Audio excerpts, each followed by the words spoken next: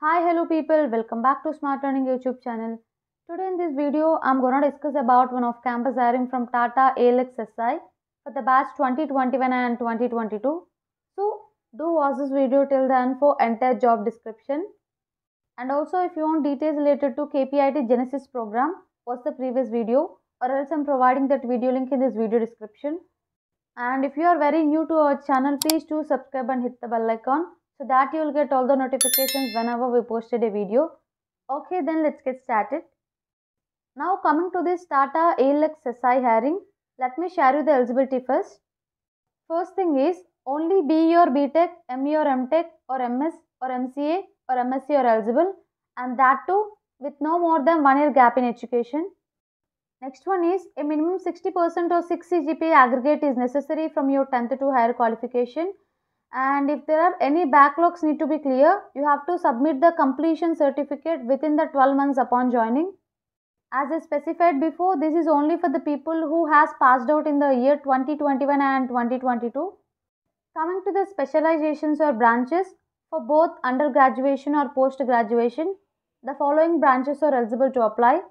First one is computer science, second one is electrical and electronics, third one is electronics and communication, fourth one is instrumentation, fifth one is information science, sixth one is embedded, seventh one is cyber security, eighth one is data science, ninth one is artificial intelligence and machine learning, 10th one is automotive electronics, 11th one is applied electronics, and etc. You can see the remaining specializations on the screen.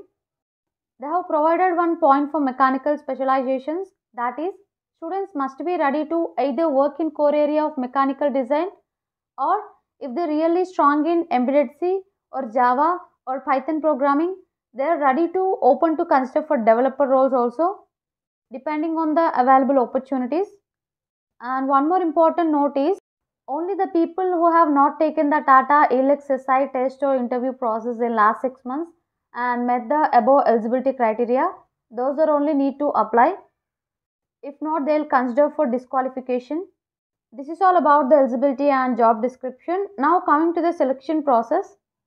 First round is an online assessment with the time limit of 120 minutes.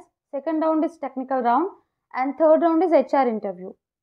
In the first round online assessment, we will be having the sections like verbal section, analytical section, coding MCQs, and also coding questions. These are all the sections will be there in the first round, which is online assessment. Once you clear this online assessment, then you are eligible to take up the technical round, and this technical round is also an elimination round. Once upon you clear this, you are eligible to take up the HR round. In this way, the selection process will be for this Tata Elxsi. I am providing the apply link in the video description, so apply as soon as possible because they didn't mention any application deadline. That's all from this video, guys. Stay tuned in our channel for more latest updates, and also visit our website smartlearningyt.in.